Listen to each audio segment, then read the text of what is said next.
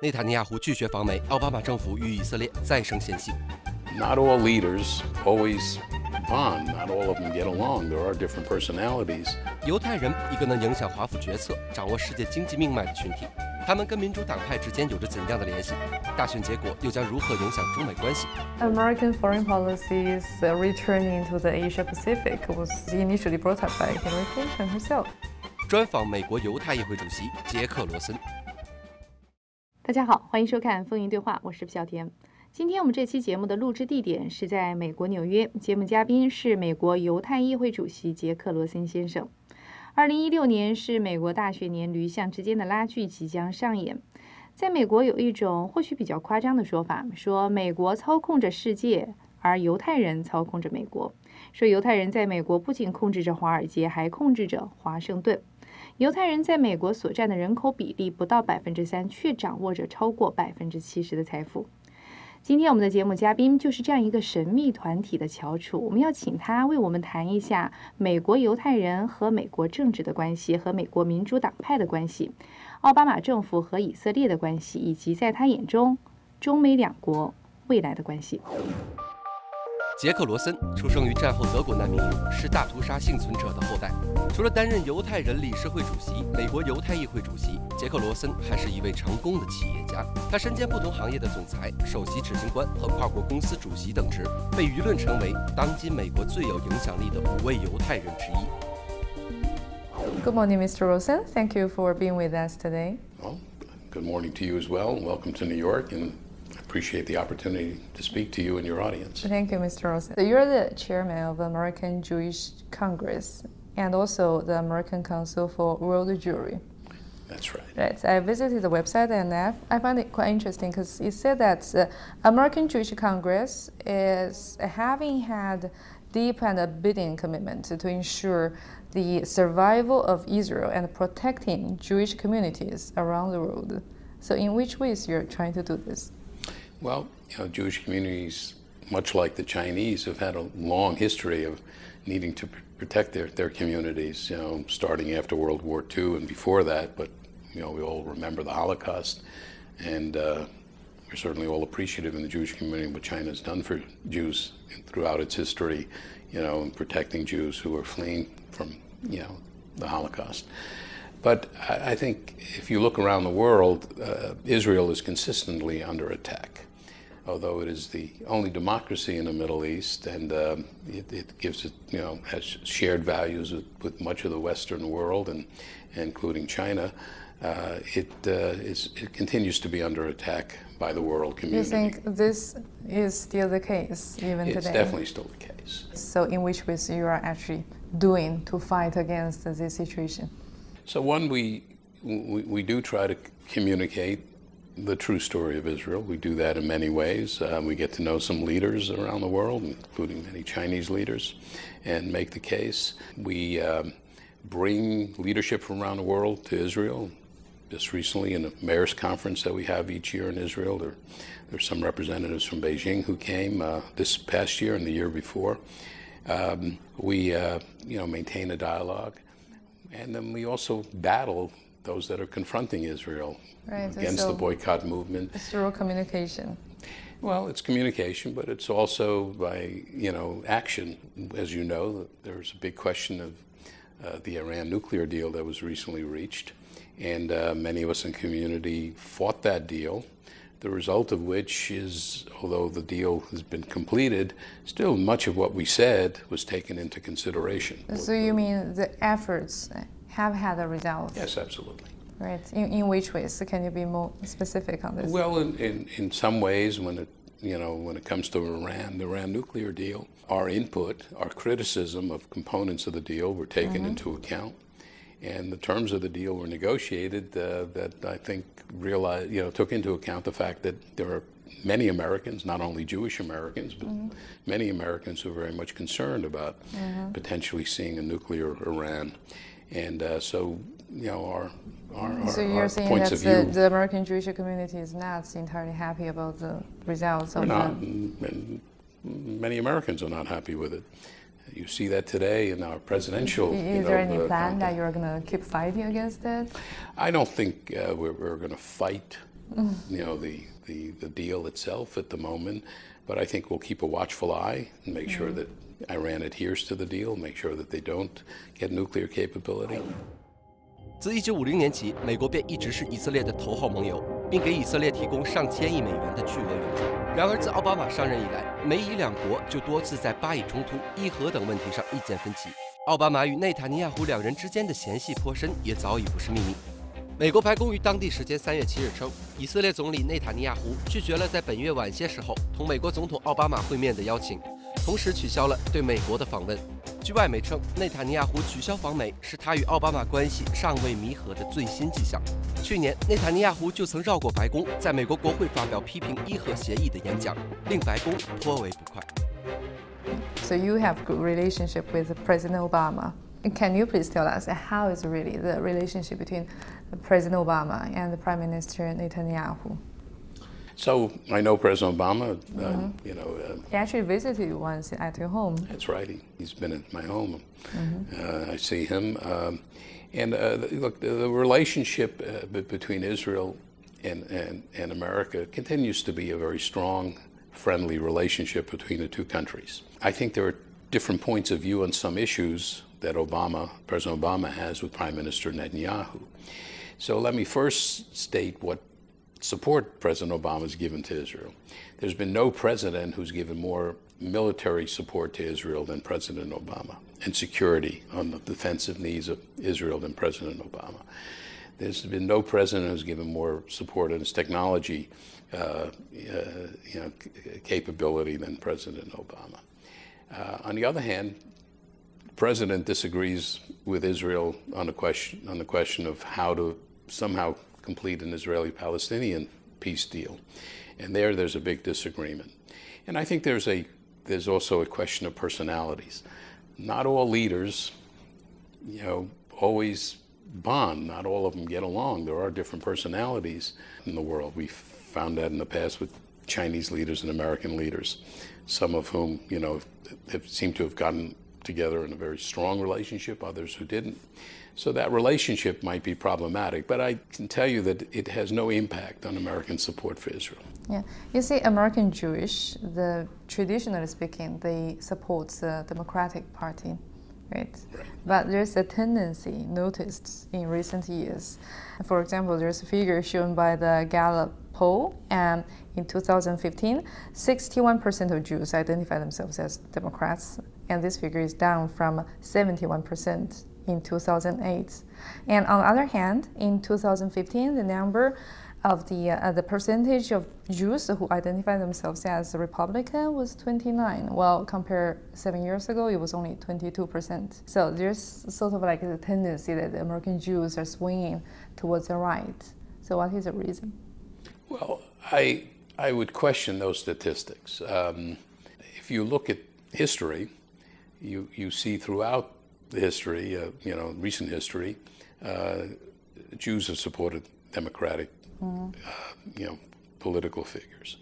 President Obama received over 70% of the Jewish vote in America, and he, by many in the community, is considered not to be the best friend of Israel sometimes. I think it's mistaken, but that is something that people think. On the other hand, President Bush, who was perceived to be one of the best friends that Israel ever had, only received approximately 60% of the Jewish vote. I think, it's clear that maybe the Jewish community, as it becomes more successful, as it moves, into larger participation in the political process and the business community, tends to be becoming a little bit more conservative. And on some major issues that are critical, like Iran, the Republicans have taken a much stronger position against Iran than Democrats. So we find moments where there's a shift. This might be one of those moments because of Iran, because of the relationship with Netanyahu and Obama that hasn't gone so well. So I think the real number you should look at is that President Bush, best friend of Israel, receives 60% of the vote. President Obama, who's perceived by many not to be, at least Bibi Netanyahu's best friend, receives over 70%. In short, do you think this kind of tendency has something to do with the relationship between Bibi Netanyahu and Barack Obama? I assume to some extent, yes.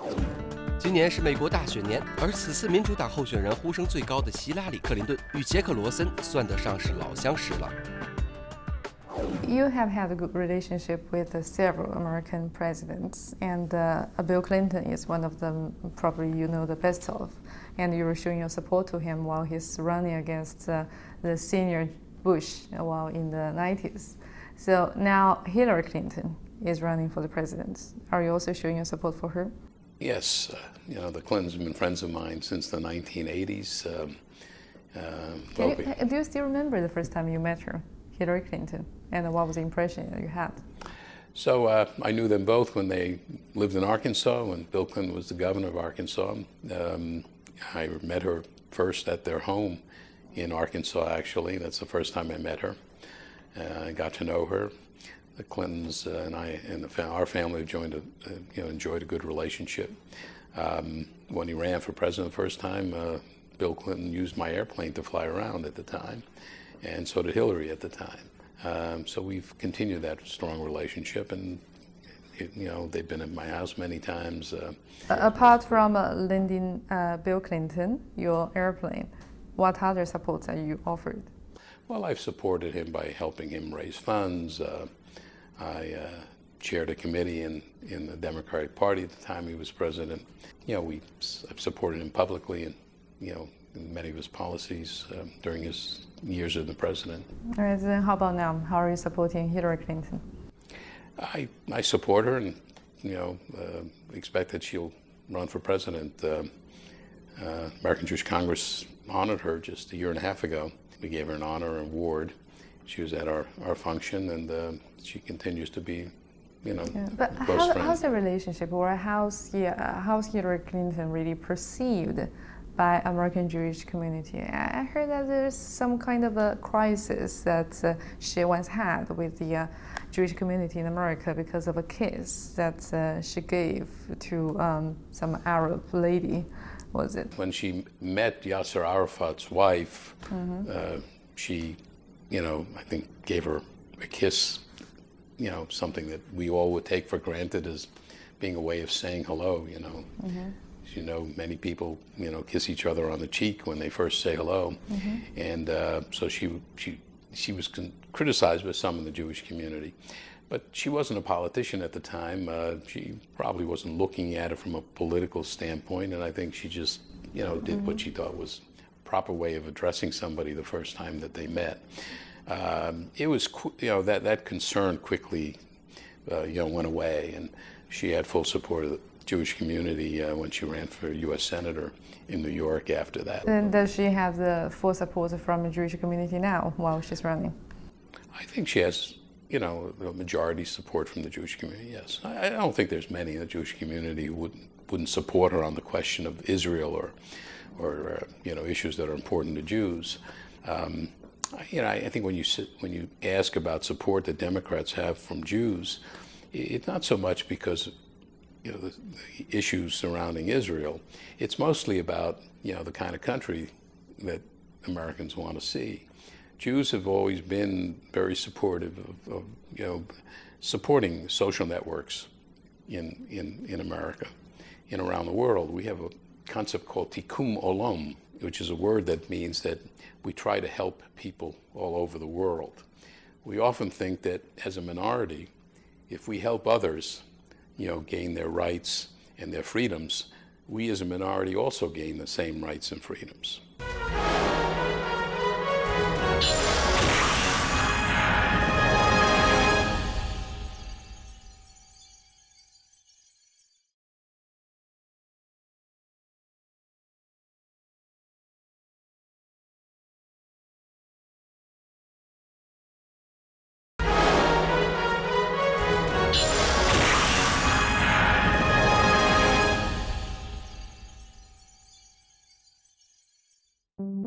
有这样一种说法，犹太人不仅控制着华尔街，统治着好莱坞，操纵着美国的新闻媒介，甚至连美国总统也是由犹太人选出来的。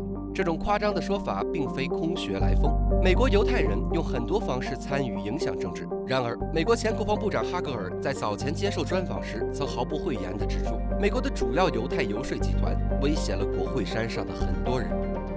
You know, the former Secretary of Defense, Hagel, once said something quite controversial. He said that the Jewish lobby is intimidating the Congress. So, how do you understand this? How powerful really is the Jewish lobby? I think on issues that relate to the Jewish community, which include domestic issues like, the freedoms that we all stand up and fight for, civil liberties and equal rights and religious freedom, on issues that internationally matter to the Jewish community like Israel and Iran, we are extremely powerful because we have a strong voice on those issues, and we have the support of a majority of Americans, non-Jewish Americans, on those issues. On the other hand, on issues that don't relate to the things that I just mentioned, I don't know that we're any more powerful than any other group in America. Okay. But on our issues that we care about, that we fight for and we struggle for, we have a very, very strong voice. And, if you look at American government, quite often much of the leadership is Jewish. We represent I think 3% of population. I think we have 12 out of 100 U.S. senators are Jewish, which is 12%. When you look at the White House, Obama's White House, the top three officials that worked for President Obama, Chief of Staff and some others, were Jewish.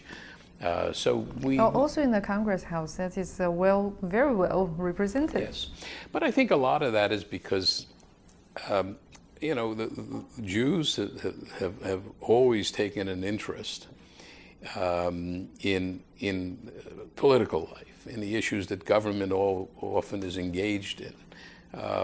This has been our history. I often talk about what Chinese and Jews have in common. Well, what they have in common is education and family life and caring for their family. Those are matters that involve government. Without government support, you don't have a good education system. And without government support, usually the family infrastructure isn't as strong. So we engage in political action. We engage in government. We're thought leaders. 美国总统大选正进入初选的冲刺阶段，目前民主党候选人希拉里和共和党候选人特朗普分别在争取党内提名中取得领先优势。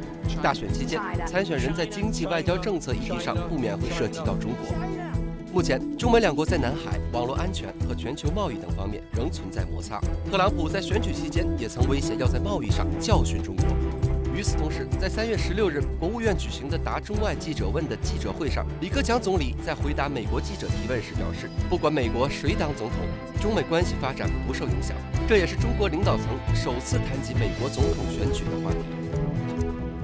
Then how do you think of the future China-America relationship? So that's the big question mark. It is the most important bilateral relationship in the world. Depending on which direction it goes, I think we can see different levels of volatility in the world. And I think that discussion is taking place today in our presidential campaign. Some of the leading political figures that are candidates in the campaign, Donald Trump is the example that you all hear about, have taken a position about the U.S.-China relationship that is troublesome. Donald Trump is going to move all the factories back to America. Look, I think there's two things. One, Donald Trump, I think, is proposing a new, different engagement in world affairs. He's proposing Do you know him personally? Yes. Donald Trump? Yes. How is he like in real life? Pompous and egotistical. So he's just person. showing his normal self. Yes, so I know, He's a fun person to be with, at least. But he's proposing a different engagement with the world, unilateralism. He's suggesting that if Americans don't get something in return on their foreign policy initiatives, then America should pass on that. Americans are buying into this. We have spent many years being the policemen in the world and fighting wars for everybody else, Iraq, Syria, Libya, even Russia. And Americans are tired because we turn around and say, what do we get for it? Americans have seen China rise, and it's been to America's benefit and the world's benefit to see China rise, okay, and to have a calm, competitive relationship with China. But the result of that also has been that China has had an advantage. The currency is an example, and the cheap labor market over the years has been an example. And it was, we all thought it was to our benefit to see a stronger China.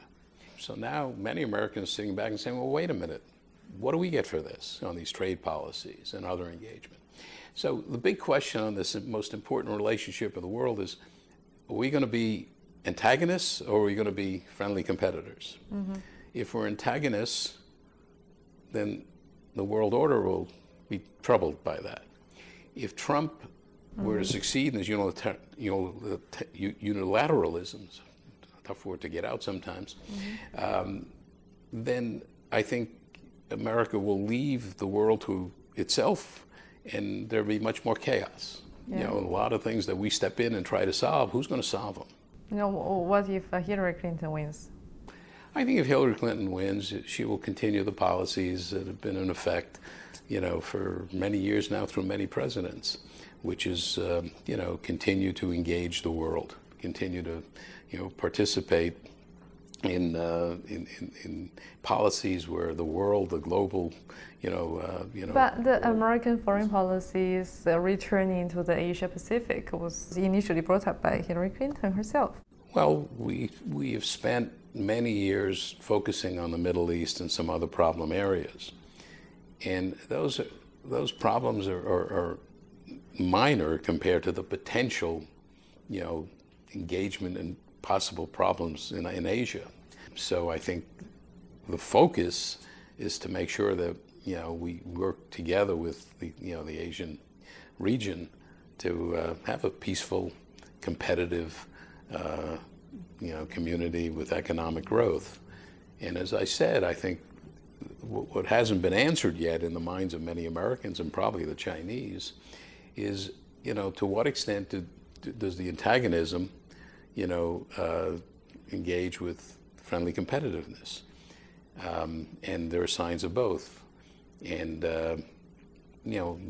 the person who becomes president here is going to have a lot to say about that future. 作为犹太群体的领袖，当然也作为克林顿夫妇多年的朋友，杰克罗森先生在采访中大方表态，在这一次的总统选举中，他将以各种形式，也包括筹款，支持希拉里竞选。在他看来，如果是希拉里出任总统，中美两国关系将得以平稳过渡；可如果是特朗普出任总统，或许会在美国民众中激起对中美两国关系的另一种思考。杰克罗森在采访里还指出，中国人和犹太人很多的相似之处。他说，两个族群都有着悠久的历史，都有很强的家庭观，也都很注重教育。现在的中国和以色列之间就有着巨大的合作潜力。身在美国，深度融入，同时关心支持以色列的发展，这也是杰克罗森先生在采访中给我的印象之一。感谢收看本期节目，我们下周见。